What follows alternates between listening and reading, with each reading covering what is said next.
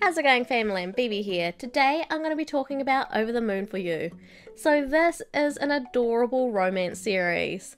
It follows a guy named NASA, and because his name's so strange, he decided, instead of being sulky about the fact that people always said that his name was weird, he would just strive to be the best. He would just be 100 at everything. You know, he will try and get into NASA because, well, I mean, his name's NASA, so why not get into NASA when you're older?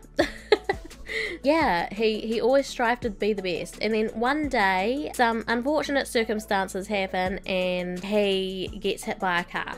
He saves this girl and he gets hit by a car, and while he's bleeding out, he ends up seeing this girl that is pretty much the woman of his dreams.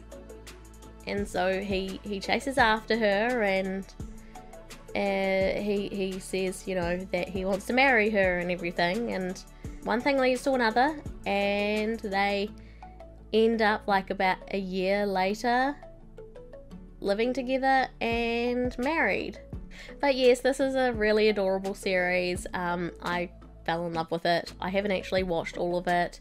I'm pretty sure this is another one that has a dub, so it's another one that I'm going to look it up in English because I'm pretty sure I'll really enjoy it in English. The art style is really cute, and I can see so many really adorable things just happening in the series because of like them being newlyweds and because of them being young, and oh, it's just gotta be so cute.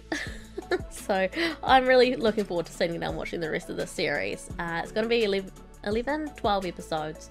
I have seen a lot of people say that they really liked this anime, so it was on a lot of people's top lists last year, which I'm not surprised. One other thing, the opening is really good. Another opening that was on my top anime openings for 2020, so if you want to see that list, go and check the description below because I've left that down there for you guys.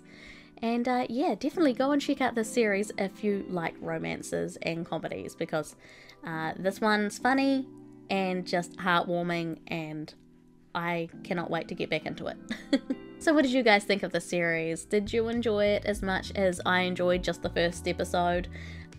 Did you drop it, and why did you drop it? Let me know down in those comments below. I look forward to reading them all. While you're there, make sure to hit that like button, go and check out all my social media links, and if you want to help out the channel and donate, you can become a member for 99 cents, and if you do so, you get access to my emotes, or you can become a patron and get an awesome shout out just like Bernard, Linwood, Garfield, Tracy and Chloe.